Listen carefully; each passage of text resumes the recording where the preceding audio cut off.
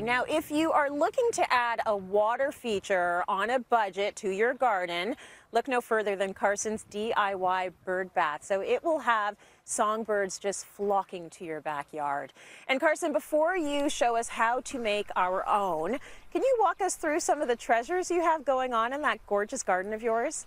See, I love that you called that out because it's true. I am a yard sale junkie. And when moving out to the country, I realized that country yard sales in small towns are the best. They're the bomb. Not so much for decor in my house, but definitely for items in my garden. So I'm going to show you some of my favorite scores that I found.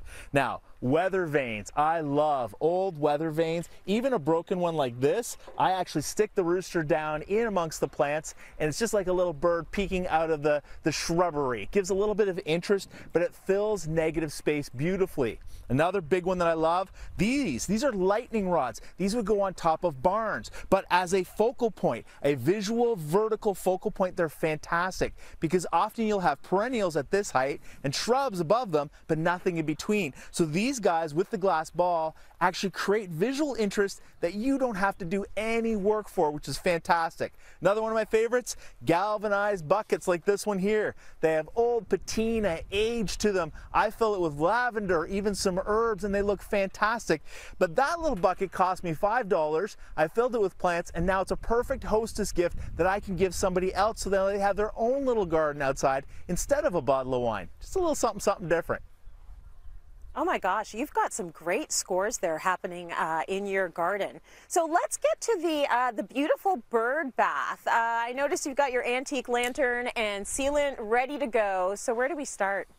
Yeah, so for this project, you're going to need an old lamp, and I got a few different ones at different yard sales. You're going to need a set of wire cutters like this because you're going to remove the hardware. And of course, you're going to need some sealant. Now, if you find a lamp like this one that I'm showing you that has the fabric cover, obviously the fabric cover is not going to work. However, if you can find a lamp that has the glass shade, that's what you're looking for. I actually even found this glass shade replacement at a local box store for under $5. So this is the key. This is the dish for your bird bath. Okay, so now that we have that going on, are there any concerns that we should have safety-wise while we do this project? Well, as you know, lamps have electrical units in them. So obviously when we do this project, we are not plugging in the lamp. But what you're going to do is you're going to take it all apart, including taking out the electrical. We don't want the electrical part in the garden. So it's really just as simple as taking out all the segments. I'm going to put that there, take out my little piece there, unscrew this, and see it comes apart really easily because there's actually a center stake that holds it all together. So when you can unscrew it, then you're just going to pull it up. There's the wire. We're going to cut the wire right off to remove it. Again, if you feel best, use some safety gloves, but I'm pretty confident in this one. We're just going to snip it off. We're going to remove the plug, and all of a sudden, you now have your base happening for your bird bath. Next step, once you've got that lined up, you're going to just take this connecting piece off as well. Just as simple as screwing it off. And you can do it by hand. They're not very strongly held on there. But you're going to see there's a little post.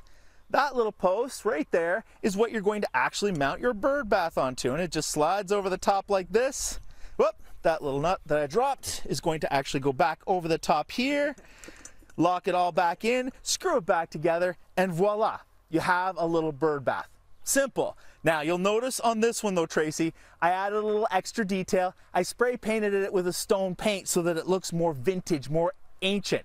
I kind of just gave it a little zhuzh because I want it to look better in the garden. I think it looks so good. That was a smart last move there. I love that. That's gorgeous. Now, how long do you have to wait for the sealant to dry before you actually add water to it? Well, so different sealants have different dry times. Just to be safe, even if you're painting it, leave it overnight. Then you can add the water, put it in the garden, and your birds will start coming by. But also, Tracy, keep an eye out for butterflies and bees. Adding a little gravel in there will actually allow them to come and access the water as well. Thank you for that. You can find the instructions for his project on our website. That is cityline.tv.